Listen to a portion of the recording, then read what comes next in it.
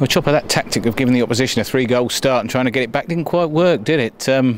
Good last 15 minutes or so, but you've kind of been so happy with the earlier passage of play. No, to be fair, Dean, very disappointed today with that. I thought we gave 3 really poor goals away. The first goal was, after 30 seconds, blunder by the keeper, and that happens in football. And he's a young lad on his debut for the 21s. He'll have to learn quickly that he can't make those sort of mistakes. The next 2 goals were really poor goals to give away by us.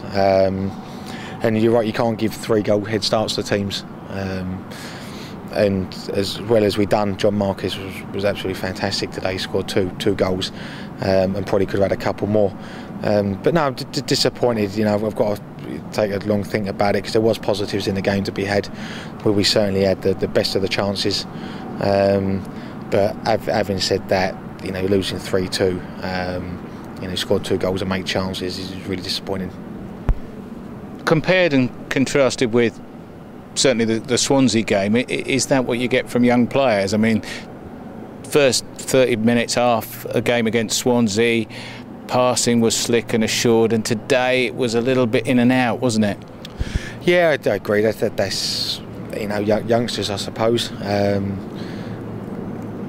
The inconsistency is there, and that's up to myself to develop that consistency in the players, and try and improve the mentality as well.